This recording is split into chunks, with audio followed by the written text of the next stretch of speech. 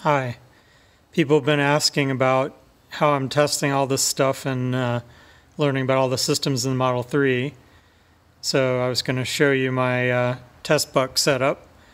This was derived from the salvage Model 3 that you saw in a previous video.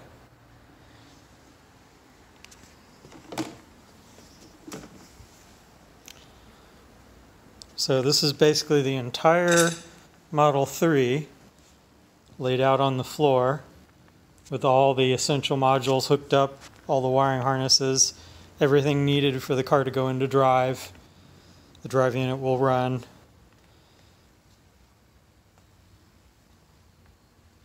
Steering rack, braking system, cooling system. A lot of people are wondering also where some of the modules are. I guess I'll start at the front of the car and work back, identify some of these things.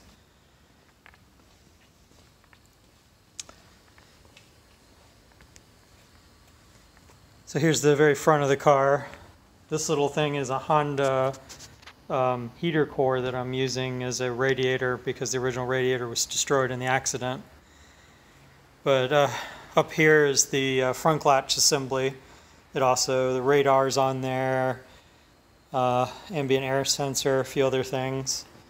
We have the coolant tank, manifold and valve, heat exchanger, AC compressor is in this black thing here.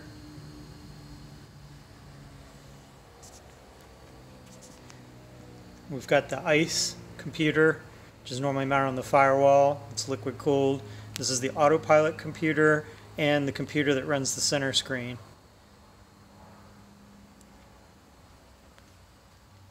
This module here is normally mounted up on the side of the kick panel on the passenger footwell. It's called VC right, vehicle controller right. Got the climate control box.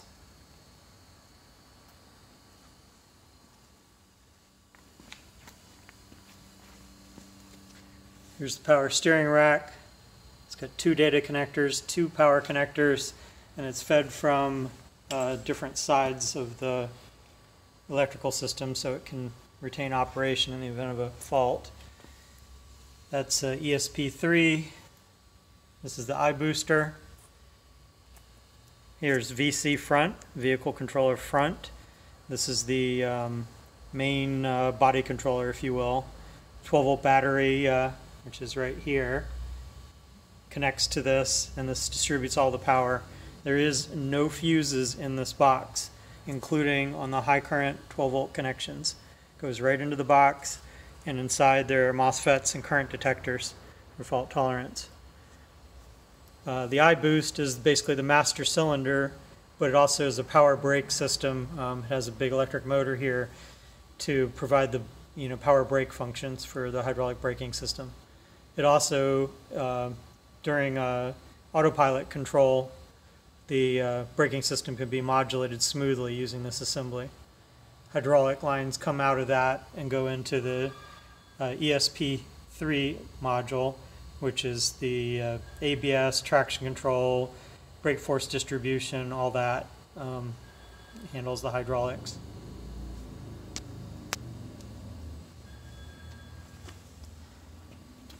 Over here we have VC left, vehicle controller left.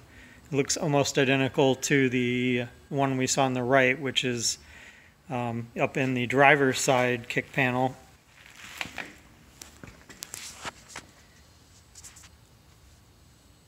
This functions as the body controller for like parking brake, climate control, seat controls, things like that. Anything on the left side of the car, basically. With the pedal assembly.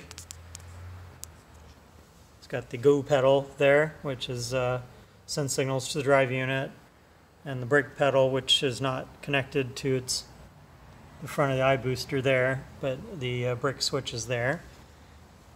This little module is the RCM, restraint control module. It also passes its accelerometer and gyroscope signals to ESP and the drive unit for, traction control, more or less yaw control and that kind of thing. So it's essential that it be in the car, even if you don't want airbags. We got the climate control stack there. We got some of the overheads things here. We got our front little console with the dome lights, the hands-free microphone, things like that. There's the rear dome light.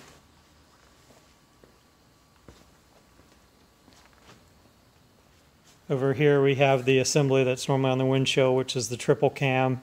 It's got the 3 autopilot cameras, GPS receiver. There's also the little tiny camera that views inside the car, passengers. We've got a climate control sensor on the back of the, normally that's underneath the screen. I have the bezel off. Wiring harness comes down. We've got the little B-pillar covers that have the side cameras in them. They also have the side Bluetooth receivers. And on the driver's side, you can see there's an antenna for the NFC. So that's what happens when you hold the card up to the car. This little black box is VC-Sec. This normally sits in front of the armrest behind the cup holders and is the security controller. It also reads the NFC cards in the event your phone isn't working, whatever. Here's the PCS. We already went over that in the other video. So you can watch that if you want more information. Some little goodies like this is normally up in the headliner. I think it sits on the beam between the B-pillars, and it's the Wi-Fi antenna.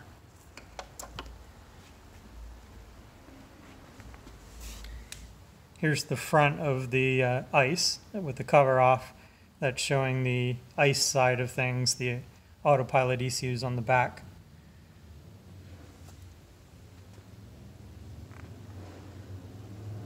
And over here we have the premium sound amplifier that handles the subwoofer and door speakers and things. That's the radio tuner, which is normally up kind of behind on the C-pillar. We got the brake calipers. The reason I have the brake calipers here is so that the VC left and VC right will detect them and they'll work properly. If without them, they generate a fault. We even have some of the stuff here that's normally on the rear hatch. The reverse camera, license plate lights. There's the hatch release. There's the hatch release motor. Here we have the charge port, left side brake caliper, charge door motor. Charge door was broken in the accident. This is the charge port ECU, which by some miracle still works even though its plastic housing was destroyed in the accident. This is the Tpms receiver. Tire pressure management system. Receives a 433 megahertz radio transmission from the transmitters and the wheels. Of course, the drive unit, as I've detailed in the other videos. Note the size of these cables. They're huge.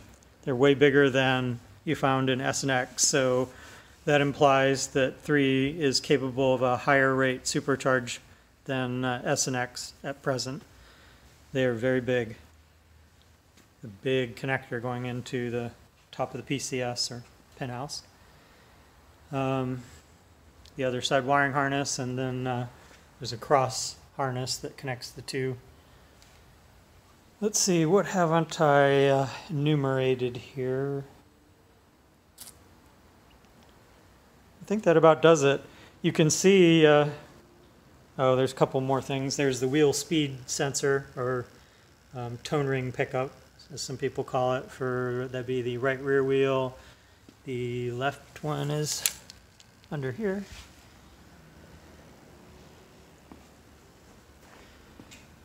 Comparing this car to even, like, say, a Toyota Prius, there's way less wiring, less total count of ECUs. It's simpler. They basically vertically integrated all this thing in these 3 body controllers: VC right, VC front, and VC left.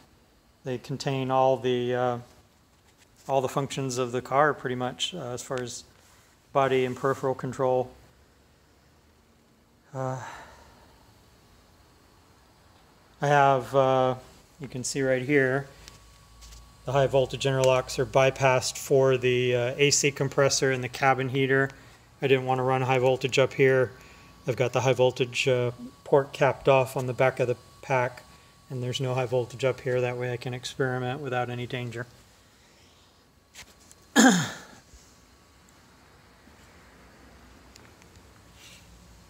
There's the heat exchanger. This is normally connected to the HVAC system. There's a, looks like a computer-controlled expansion valve here that enables this to have a variable amount of refrigerant, variable amount of heat extraction.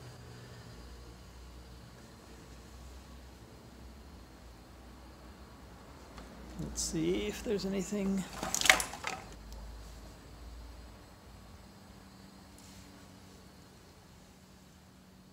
I guess that's about it.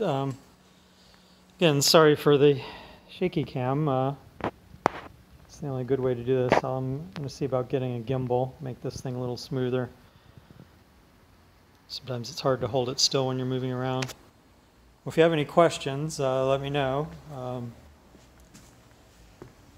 Also, there was recently a big discussion about whether the drive unit uses silicon carbide IGBTs or FETs. That right there should lay that to rest. MOSFET. I think I've went over most of these screens before. Yeah, a lot of people didn't realize the last video I shot on CAN was filmed from this screen, and it's in developer mode now, and that gives me access to all this stuff without having to do anything unusual.